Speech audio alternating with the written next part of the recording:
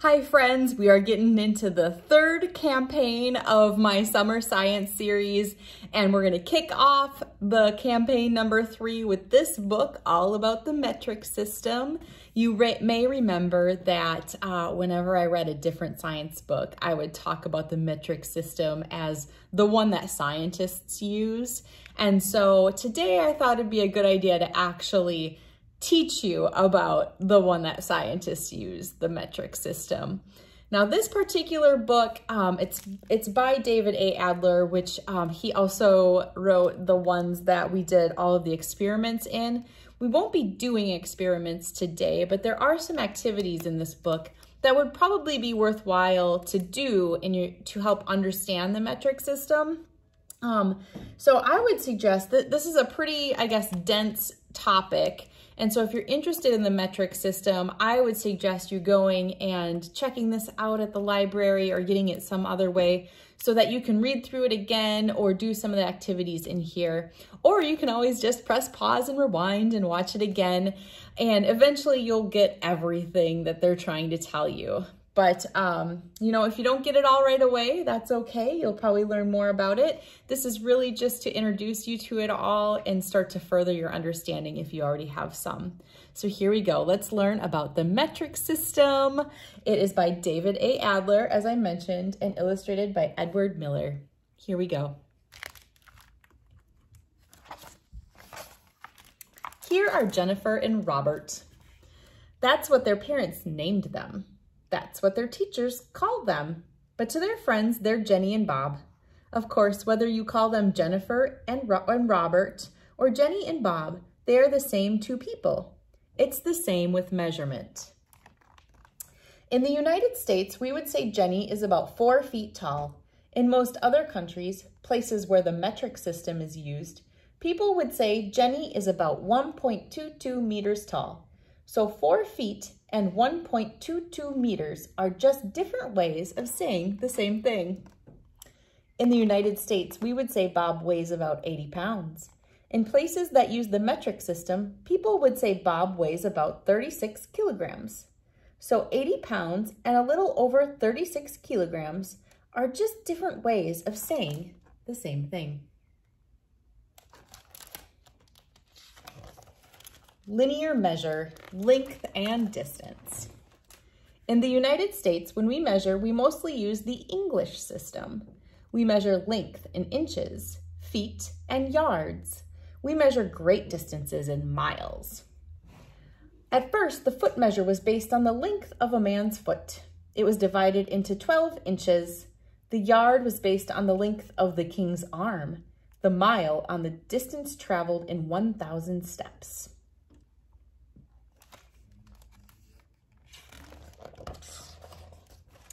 Basing a measure on the length of a man's foot can be a problem. Visit any shoe store and you'll find that shoes come in many sizes. People's feet are not all the same length. The same goes for people's arms. The length of our steps are different too. In 1824, the British Weights and Measures Act set a standard for the length of a foot, a yard, and a mile. In the 1790s, French scientists introduced what was meant to be an easier system of measurement, the metric system. Its units of length are all based on the meter and the power of 10. The metric system was soon used throughout Europe and among scientists everywhere. In the metric system, all measures of length are based on the meter. The most used measures are the centimeter, the meter, and the kilometer. Each centimeter is 1/100th of a meter, and each kilometer is 1,000 meters. With the English system, you could use inches to measure this page. It's 10 inches tall and 8 inches wide. With the metric system, you would use centimeters. It's 25.4 centimeters tall and 20.32 centimeters wide. It's easy to convert inches to centimeters and centimeters to inches. Many rulers, perhaps one of yours, measure inches on one side and centimeters on the other. Here's a ruler right here that has both.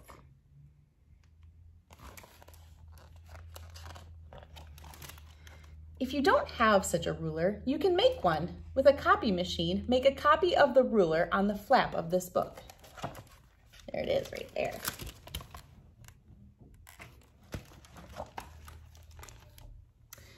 Use safety scissors and an adult supervision to cut out the picture, and you'll have a paper ruler with inches on one side and centimeters on the other. With your ruler, measure items in inches and in centimeters. Measure the length of a pencil, sides of a cereal box, the height of a water bottle. Compare the measurements. The pencil may be 6 inches in English system and slightly more than 15 centimeters in the metric system. Of course, whether you measure the pencil in inches or centimeters, it's the same length. 6 inches is slightly more than 15 centimeters.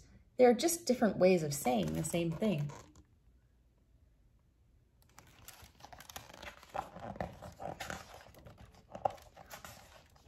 With the English system, you would use feet to measure the dimensions of an Olympic-sized pool.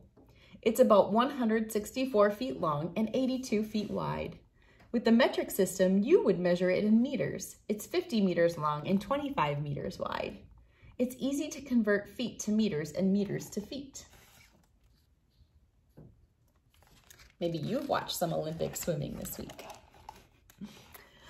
Look at the height of some famous landmarks. The Statue of Liberty is 305 feet tall. That would be 93 meters. The Eiffel Tower is 1,063 feet tall. That would be 324 meters. Have you been to any of these landmarks? I've been to that one and that one. With the English system, great distances are measured in miles. The distance between Dallas, Texas and Boston, Massachusetts is 1,753 miles. Great distances in the metric system are measured in kilometers. The distance between Dallas, Texas and Boston, Massachusetts is 2,821 kilometers. It's easy to convert miles to kilometers and kilometers to miles. Here's the conversion.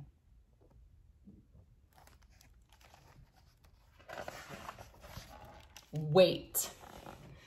You are surely familiar with some English system's units of weight: ounces, pounds, and tons. There are other less often used measures including drams, grains, troy ounces, and long tons. In the metric system, weights are all based on the gram. The most commonly used metric weights are the gram, the kilogram, which is 1,000 grams, and the metric ton, which is 1,000 kilograms. And there's the conversion right down there. 2.2 pounds equals 1 kilogram. How do English system units of weight compare with metric system units? Go to your pantry. Look at the labels on a can of vegetables, a box of cereal, or a bag of pretzels. They often have both English system weights and metric system weights on the label. Make a list of the English and corresponding metric measurements. Perhaps you could even make a collection of labels when the cans, boxes, and bags are empty. If you do, soon you'll be comfortable with both systems of measuring weight. Liquid measures volume. Liquids, water, milk, gasoline, and more, are measured by the space they take up, their volume. In the United States, we measure volume in cups, quarts, and gallons. In the metric system, volume is measured in liters. Most containers of milk give the measure of its contents in both English system quarts and metric system liters. If it's a full quart, you'll see after the 1 quart measure that the milk is 0.946 liters.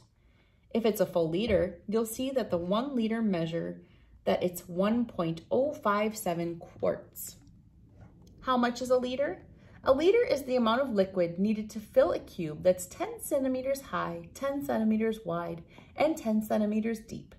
The volume of that cube is 1,000 cubic centimeters. Isn't that interesting? You use linear measures to create the cube, and volume fills it. Of course, a liter container does not have to be a perfect cube. The shape can be different, but the volume must be 1,000 cubic centimeters. There are other measures of volume in the metric system. They are all based on the liter.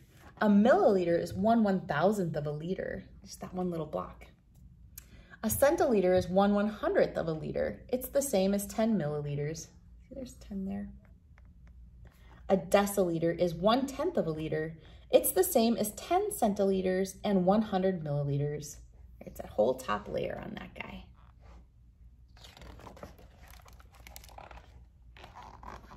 One liter, 1 deciliter is 10 liters.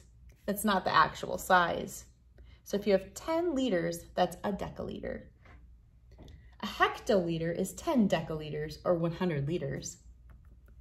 And a 1 kiloliter is 10 hectoliters or 100 deciliters or 1,000 liters.